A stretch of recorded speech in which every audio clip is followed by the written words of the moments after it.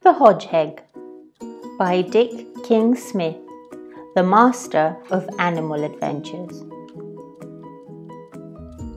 Illustrated by Anne Kronheimer.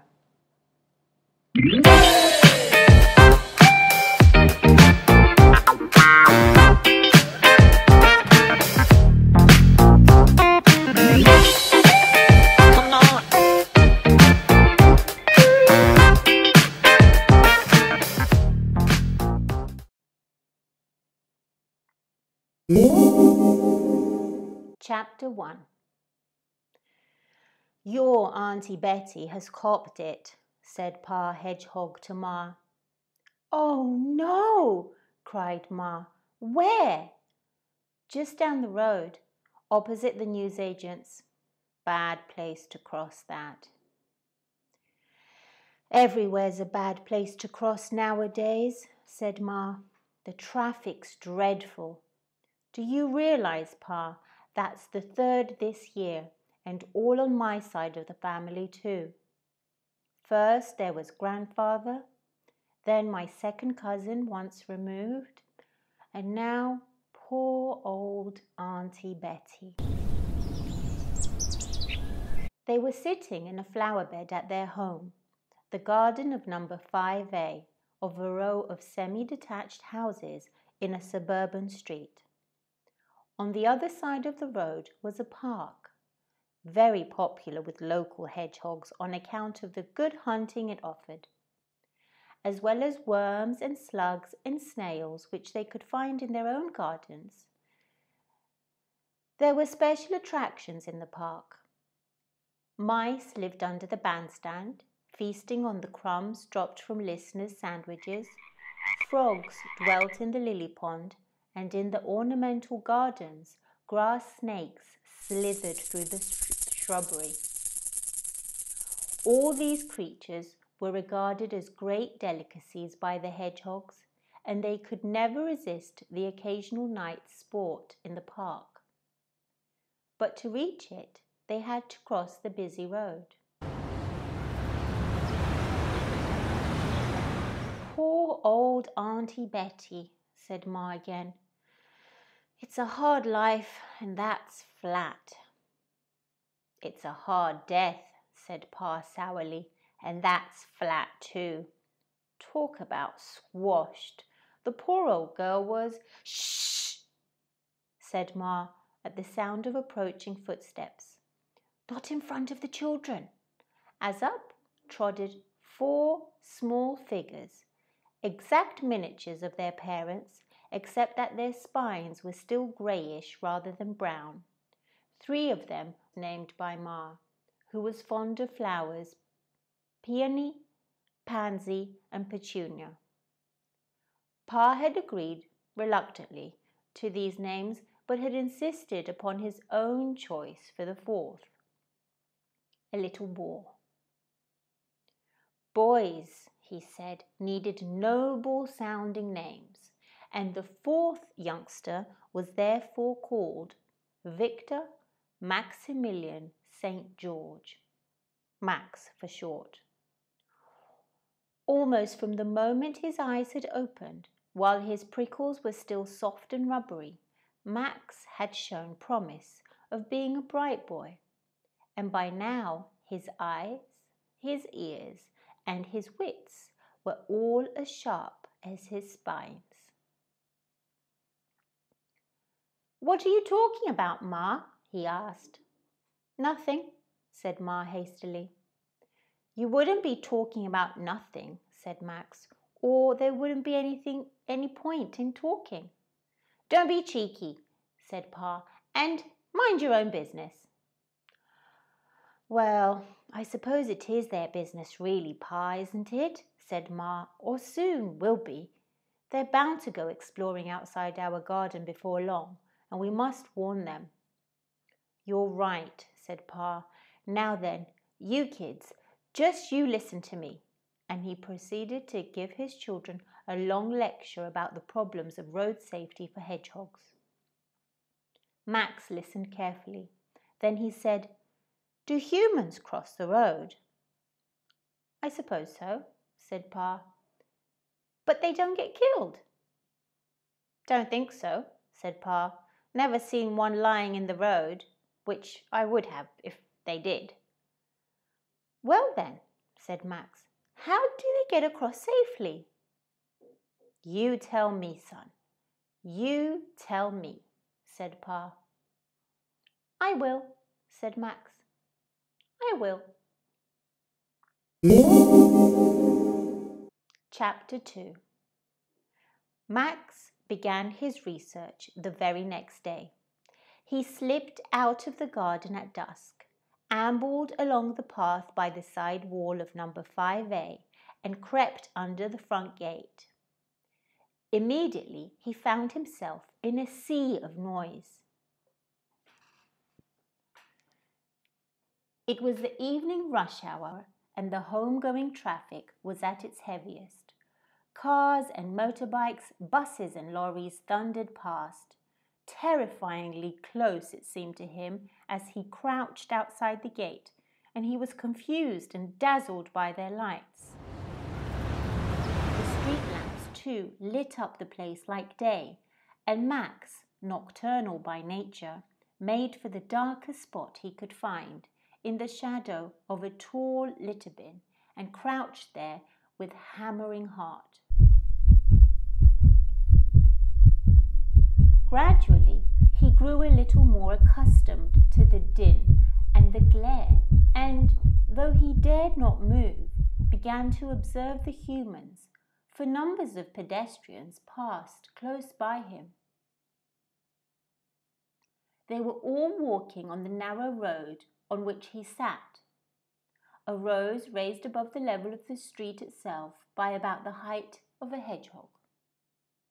They're safe, said Max to himself, because the noisy monsters aren't allowed up here. He looked across the street and could see that at the far side of it there were other humans, also walking safely on a similar raised road. He did not, however, happen to see any cross the street. But they must cross somewhere, said Max. There must be a place further along the street. A part of him, for he was very young, said that he would find out about that another time, and that it would be nice to creep back under the gate to his family.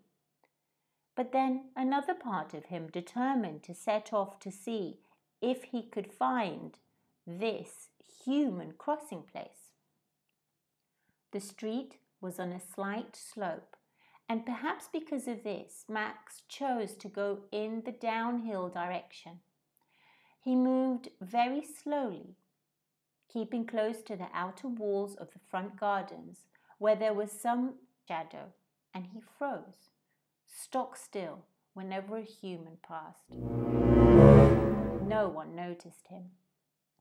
Soon the houses gave way to a short row of shops, one of them that very newsagent's opposite which his great-aunt Betty had breathed her last, and here his progress was more difficult. The shops were still open, and Max had to choose his moment to make a dash across each brightly lit entrance. Phew,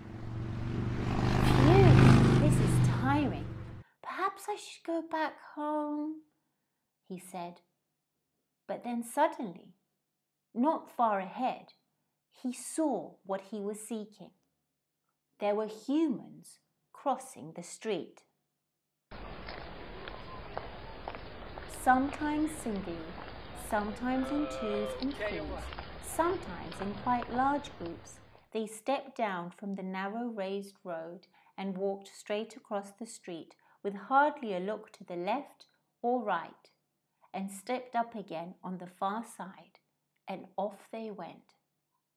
And every time that anyone wanted to cross, all the traffic stopped and waited respectfully until the way was clear again.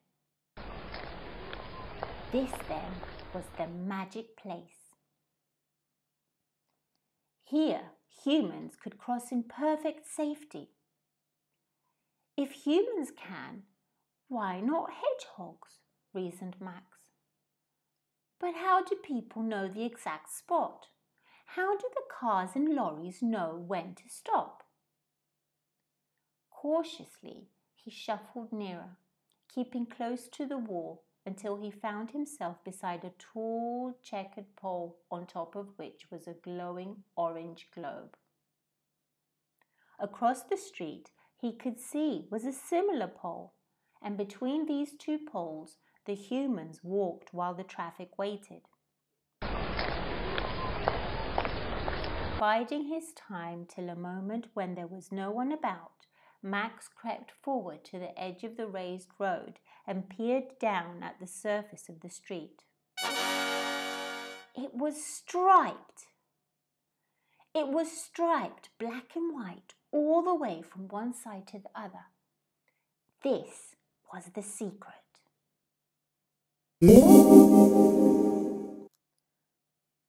Chapter 3.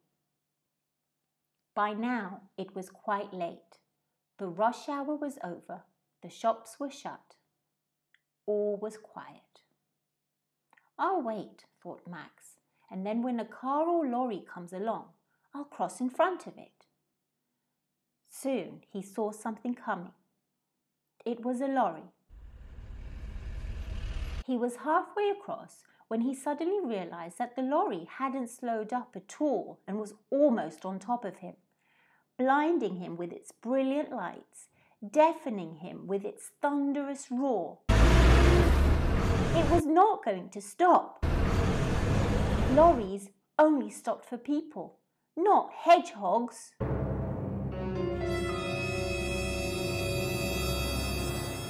The lorry driver, who, until he was almost upon the crossing, had been quite unaware of the tiny pedestrian, did the only possible thing. With no time to brake or swerve, he steered so as to straddle the little animal. Looking back in his wing mirror, he saw that it was continuing on its way unhurt, and he grinned and drove on into the night. The sheer horror of this great monster passing above with its huge wheels on either side of him threw Max into a blind panic, and he made for the end of the crossing as fast as his legs could carry him. He did not see the cyclist silently pedaling along close to the curb, and the cyclist did not see him until the last moment. Feverishly, the man twisted his handlebars, and the front wheel of the bicycle suddenly wrenched round, caught Max on the rump, and catapulted him headfirst into the face of the curbstone. The next thing that Max recalled was crawling painfully under his own front gate. Somehow he had managed to come back over the zebra crossing. He had known nothing of the concern of the cyclist, who had dismounted, peered at what looked like a small dead hedgehog, sighed, and pedalled sadly away. He remembered nothing of his journey home, wobbling dazedly along on the now deserted pavement, guided only by his sense of smell. All he knew was that he had an awful headache. The family had crowded round him on his return, all talking at once. "Where have you been all this time?" asked Ma. "Are you all right, son?" asked Pa. "Did you cross the road?" they both said, and Peony, Pansy and Petunia echoed, "Did you? Did you? Did you?" For a while, Max did not reply. His thoughts were muddled, and when he did speak, his words were muddled too. "I got a head on the bump," he said slowly. The family looked at one another. "Something bopped me on the hit'em," said Max, "and then I headed my bang. My ache bad's headly." "But did you cross the road?" cried his sisters. "Yes," said Max warily. "I hound where the humans cross over, but—" "But the traffic only stops if you're human," interrupted Pa. Yes, said Max. Not if you're a Hodgeheg.